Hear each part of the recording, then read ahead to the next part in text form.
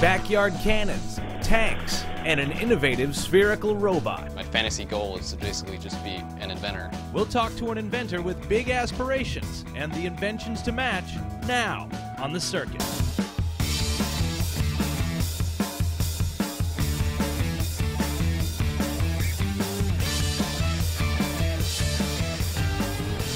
Welcome to The Circuit.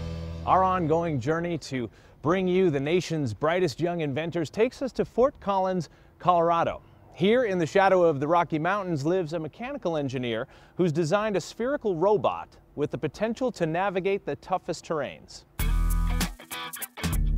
Meet Greg Schroll. He's a 23-year-old that grew up with an interest in tinkering and a talent for invention.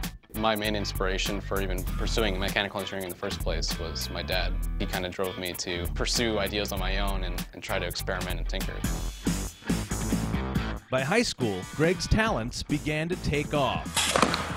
Building backyard cannons and an all-weather tank became fodder for developing a palette of advanced engineering skills.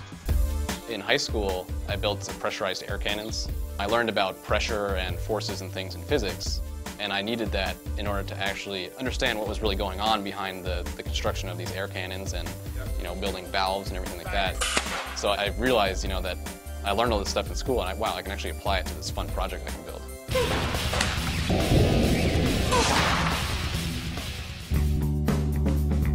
Upon entering MIT, a growing engineering prowess would be put to use in both the lab and the dorm.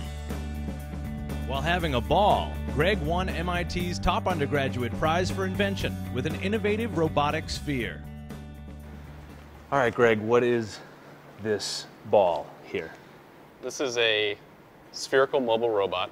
It's basically a ball that can roll around any which way it wants to go. It has enough torque that it can actually climb stairs and go over rugged terrain and everything. Very cool. Can you show me how it works? Sure. All right. The innovation is the creative use of gyroscopes. The spherical robot that I built incorporates gyroscopes. Gravity is going to be pulling down on the gyroscope, which is going to try to tilt the spin axis this way. It's going to apply a torque to tilt the spin axis this way, and it will react by moving this way. So it reacts in the third direction, and so it actually rotate around. So if I let go, it precesses around in a circle instead of falling straight down to the table. Whereas if this were not spinning at all, and I did the same thing and I let go, it just falls over. So how do the motors inside work to get it to move, to roll, and to turn? Basically, there's two drive motors. It almost works kind of like a tank drive where you have two treads, and if you drive them together, you go forward. And if you drive them opposite each other, you can turn. Right. So in this case, it's similar, but instead it uses a differential. So if you actually drive the two motors in the opposite directions, it goes forward and backward, and if you drive them in the same direction, it causes the pendulum to tilt to the side, so you can drive in an arc. It uses just battery power, basically. Most of the components in here are RC car parts, like the motors are RC car motors, and the batteries are too. It's amazing, but what would it be used for? There are advantages to this design versus like a four-wheeled off-road vehicle. It could be applicable to planetary exploration or search and rescue, hazardous environment assessment, surveillance, reconnaissance, that sort of thing.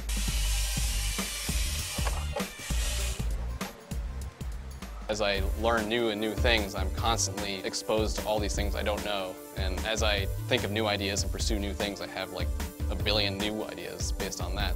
My fantasy goal is to basically just be an inventor and have the resources to just tinker. Well, as you can see, Greg is definitely on a roll. As he waits on a patent for his new technology, he continues working towards his doctorate here at Colorado State, and of course, climbing new heights of innovation. Well, that's it from the Rocky Mountain State. We'll see you next time on The Circuit.